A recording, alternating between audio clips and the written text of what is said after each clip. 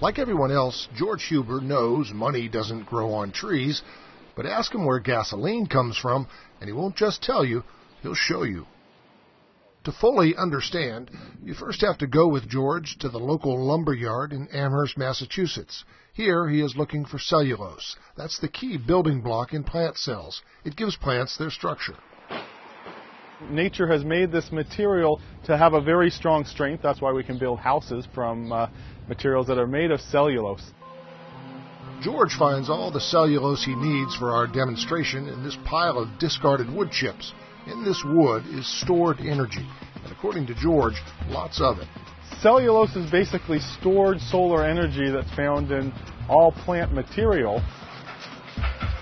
George, with the help of the National Science Foundation, is working to unlock the sun's energy that's stored in cellulose, which just happens to be the most common organic compound on Earth. And you also have to look at the abundance of it. We have enough biomass in the U.S. to meet that has the energy content of 60% of how much petroleum we use in this country. So it's both cheap and abundant. And as oil becomes less cheap and less abundant, our dependence on it poses dangers, not only to our national security, but to our environmental security as well. Finding an alternative to oil is critical.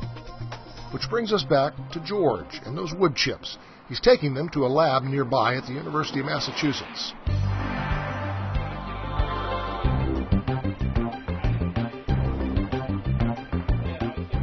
It's in here that George, along with a team of researchers, makes gasoline from wood.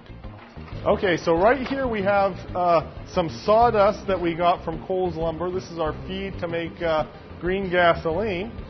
Our first step is to put this in the hopper. Just pour some sawdust into the hopper. In here.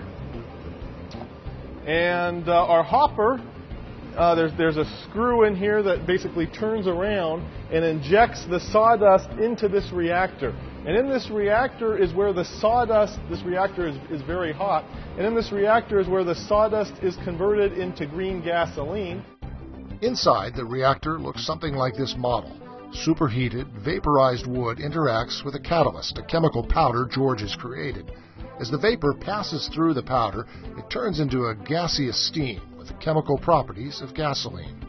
Leaving the reactor is a gaseous stream that contains our green gasoline. We use a series of these condensers to collect our product.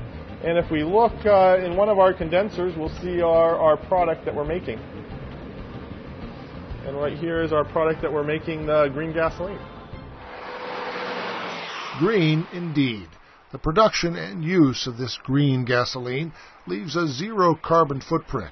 The CO2 our engines release comes from the plants used to make the fuel.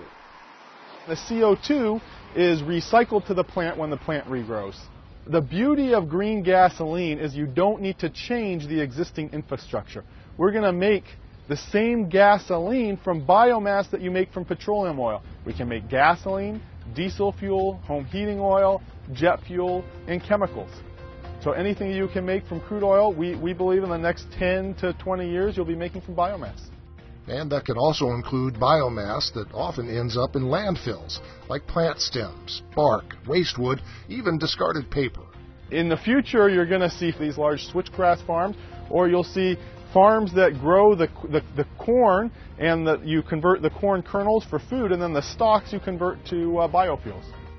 So far, George has created biofuels in lab-scale quantities, just a few ounces at a time. And we need to have all those materials characterized. He's working on creating biofuels on a larger scale, perhaps as much as a few tons a day, and that he hopes will eventually lead to full-scale commercial production. They're going to pull up the gas station, and they're going to put green gasoline in their car, and they're not even going to know they're putting green gasoline in the car. All the changes will be made on the front end at the biorefinery, and rather than refining crude oil, we're going to be refining biomass. For Science Nation, I'm Bruce Burkhardt.